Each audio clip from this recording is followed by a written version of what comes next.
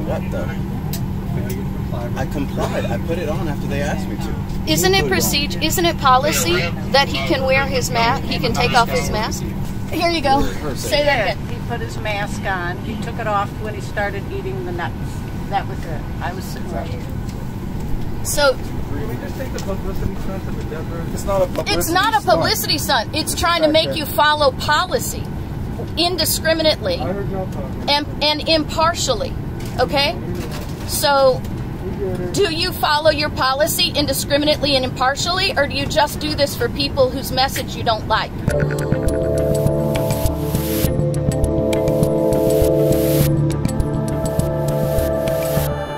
All right, we're doing something on the fly today.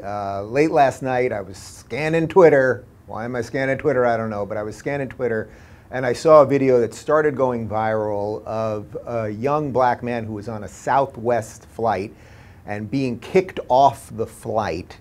And it seemed to have something to do with the fact that he was wearing a Trump 2020 mask, and he had a Black Voices for Trump hat. And there was a supervisor from Southwest kicking him off the plane. There was a woman narrating it and a couple other people that got involved. It didn't sound like he did anything wrong, because you obviously are allowed to take your mask down when you're eating or drinking. Thanks to the sleuths on the internet, we have been able to locate that guy, Philip Ndifon, and his friend, his coworker actually, who filmed the whole thing, KrisAnne Hall. It turns out that KrisAnne Hall is a constitutional expert, and they were traveling the country teaching the Constitution, and Philip was doing some video work for her, so it's sort of a perfect fit on a couple fronts. So what we're going to do right now is we're going to play most of the two videos that went viral so that you can see the context of what happened. And I should just note that I did, before we play the interview, I did talk to them for a minute or two before, and I have assurances from them that nothing happened outside of the video that would imply that they were trying to get publicity or that this was staged or anything else. So we're going to play the viral videos, and then we're going to go into my interview with Philip and KrisAnne Hall. And I just want to say one other thing, which is that the reason that I wanted to do this is that this is a young black man who was just kicked off a flight in effect for no reason. And we certainly know that if he didn't have a Trump mask or a Black Voices for Trump hat, that this is the type of story, as he was kicked off by a white supervisor, that the media would love. And this would be being played everywhere, and this would be the head of CNN, and celebrities and Democratic politicians would be telling you this proves systemic racism and the rest of it. But because he is a Trump supporter, you're going to see some clips of this on YouTube, and you'll see some clips of it on Twitter, but it won't make it to mainstream. It just won't. Mark my words. As I'm taping this right now, it's about 8 a.m. It's not even 8 a.m. Here in Los Angeles, and I'm willing to take the risk that this thing is not going to be on MSNBC or CNN today unless we force the issue. So that's what I'm trying to do here, because I think it's important. It's important to see, because the people that will tell you that everything is racist seem to only see racism when it fits their narrative.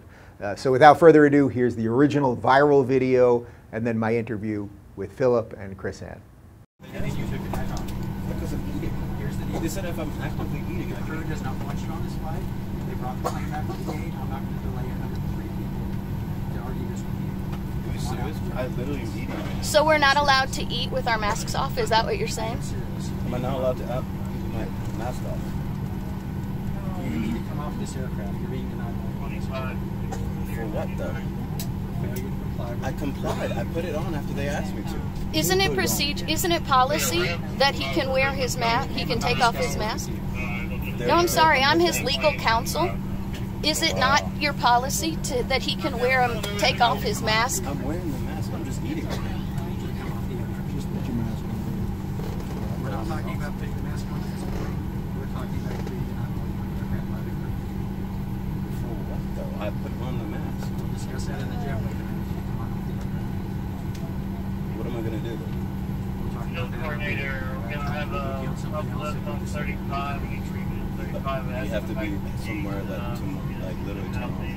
But the thing about it is, right now, you're not going on this airplane. The crew has denied you boarding. I wasn't here. The crew has said no. So So you're just going on hearsay and violating Southwest policy then, right? What am I supposed to do then? Come on out. Yeah, wait, we'll talk. You go and gather your belongings. Come on. KrisAnne? Can you tell us the policy that prevents him from taking his mask off while he's eating, please?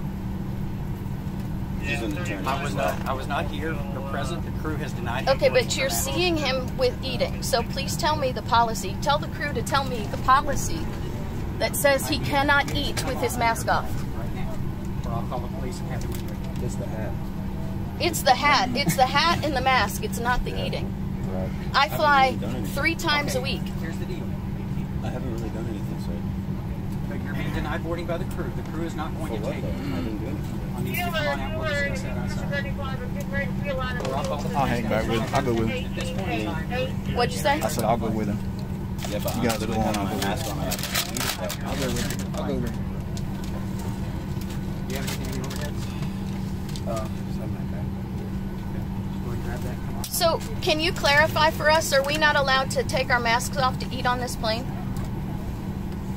Can you please clarify, are not allowed to take our masks off to eat on this plane or not? Listen to the flight crew and follow their instructions. So, are you going to tell us that we can take our masks off to eat on the plane?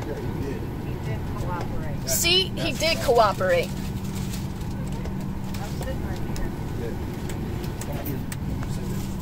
Here you go. Say that again. He put his mask on. He took it off when he started eating the nuts. That was it. I was sitting right here. So, It's not a publicity it's not a publicity stunt. It's trying to make you follow policy indiscriminately and impartially. Okay? So, do you follow your policy indiscriminately and impartially, or do you just do this for people whose message you don't like?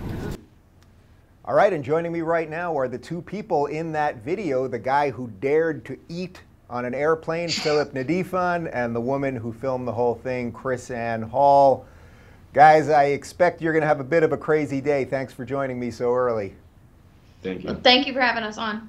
Okay, so look, I don't want to fall into a trap here, and we all know how video can be edited and things could have happened beforehand and everything. You guys, before we started, we talked for just 20 seconds. You guys gave me your word that, Philip, you were not doing anything you weren't supposed to be doing and all that. So before we do anything else, can you guys just tell me what flight you were on, why you were going somewhere, and how do you know each other? Let's just start off with the basics. We were flying from Tampa, Florida on Southwest Airlines. Our final destination was going to be Amarillo, but we had a layover in Dallas. And I'm a constitutional attorney, which kind of helps us a little bit in this. And I'm a constitutional educator traveling around the country teaching the Constitution. So Philip and I were on our way to one of my constitutional training events in Oklahoma City. And Philip was coming to film the event, and we were there with my husband and my son. It's a whole team that we have to make this Constitution training happen. And there really isn't much more to the story than what you see on the video, because we hadn't even pulled away from the gate yet. Okay, so Philip, you dared to have a Trump 2020 mask, and what were the exact words on your hat? Or you've got the hat there. Why don't you show people the hat and the mask? Yeah. I have the hat. It was Black Voices for Trump. I'm an African American, just supporting the Trump administration, and then my Trump mask, Trump 2020, Make America Great Again, and that's basically all that singled me out. Basically, the whole flight. I mean, for the duration of the time that I was on the flight, yeah. There was no other reason for them to even point me out except the fact that I was supporting Black Voices for Trump, or, Trump 2020. Yeah. So did the flight attendant give you any warning before what we see in the video there? Did they tell you how you're supposed to eat? I mean, I know we've all got these crazy rules. What were you eating? What were you doing? Right. I was actually eating a bag of trail mix. And the flight attendant, and a cup of coffee as well. I even have a video of myself, drinking the cup of coffee and then putting the mask back on as they required over the nose, which is the only warning that they even told me, was to put the mask over the nose, not under the nose. So that was the only warning that I received from anybody. And the flight attendant himself was Hispanic, So, you know, I wasn't really expecting any drama, anything that was going to happen. And prior to that, nothing else led up to the fact that they were going to refuse my service, except the fact that I had this mask on, I have this on, and I was just eating a bag of trail mix. Yeah. So when the flight attendant came up to you, did he immediately, is what we see in the video exactly what happened? I mean, did he immediately say you have to get off the plane? That was actually the supervisor. So the flight attendant never came back. He just went and apparently went and complained to the pilot. Right. The pilot called the supervisor. The supervisor is the one that you actually see on camera. And so the supervisor is telling him, the flight attendant has told me you're refusing to wear your mask, you're refusing to comply with our policy, and you now have to leave the plane. And so even the lady in the video that I took, the lady behind us, said, look, he's complying. He just took it off to eat. And there were other people on the plane who weren't wearing their masks that were eating. You can look around, you can even see it in the video. And the flight attendant said nothing to those people. Yeah, I mean, just from our couple minutes here, Philip, it's pretty obvious to me this is not like some play for attention or anything, anything like that. Can you tell me a little bit, this is sort of an offshoot, but could you just tell me a little bit about why you're supporting the president and what Black Voices for Trump means to you? I don't know if you guys are familiar with my show at all, but I've had a lot of people on that share that sentiment from the Black community, and I think something really, really incredible is happening right now. I'm just curious your thoughts on that. Absolutely. And I mean, I grew up in a multicultural home. My mom's originally from Pennsylvania. My dad's originally from Nigeria. So as a Black American, I support President Trump because obviously he's for pro-life, which I'm about. You know, he's doing more for the Black community. I mean, that's the biggest problem that we're actually having in our inner cities, in our inner communities, is the death of unborn babies. There's the joblessness, and before the whole COVID thing transpired, we had the lowest unemployment rate that we've ever seen. I saw people getting jobs that I never even thought they would, because I just didn't expect them to really take on and are actually starting businesses. And then Trump also putting in place the opportunity zones with $100 billion into the inner cities for opportunity zones to build the community. That kind of stuff is unprecedented, and I haven't seen it in my lifetime. A president that's undergone such scrutiny for helping the Black community, and calling him a racist is kind of like, doesn't make sense to me, because he's doing more for the Black community than any president prior, even President Obama. Yeah, I'm guessing you've probably gotten a little hate for the hat and the mask before, right? Yeah, definitely. Not always the most pleasant interactions, but I mean. You know what was interesting? As we were walking through the Tampa airport, Philip had his mask and his hat on the whole time, and we got nothing but support. People would come up to us and talk to him and ask us what we were doing and why we were traveling, and ask him about his hat. And it was the overwhelming popular support of the people. It's just the mainstream media seems to be bent on creating a narrative to simply create a reality rather than simply describe the reality America is actually experiencing. Yeah, believe me, I hear you. I stumbled upon a Trump rally in LA, of all places, the other day. I just happened to be going down the street and there was a Trump rally, and guess what? There were Black people, white people, gay people, straight people, Latino people, and nobody cared. All right, so since you are a constitutional lawyer, I suspect there's going to be some legal action on the way. Am I mistaken? We're going to start off by writing a nice letter. We're going to give Southwest the opportunity to do the right thing. Although I am a constitutional lawyer, I am not, I don't have a trigger finger, so I don't go around and sue everybody. I want everybody to have the opportunity to make things whole without entering into the field of litigation. I'd like to see an amicable relationship. I have personally been flying Southwest for over 10 years. And for me, their customer service has been impeccable.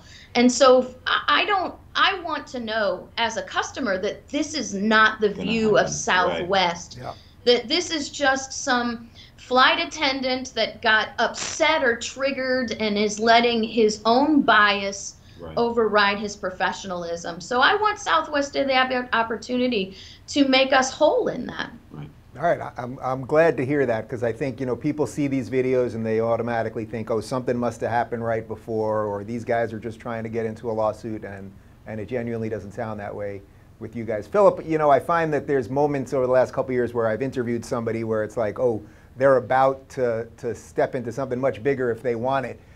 If you were introduced to Candace Owens and Brandon Tatum and Larry Elder and all those guys, do you want a louder voice in that Black Voices for Trump movement? Because I know a guy.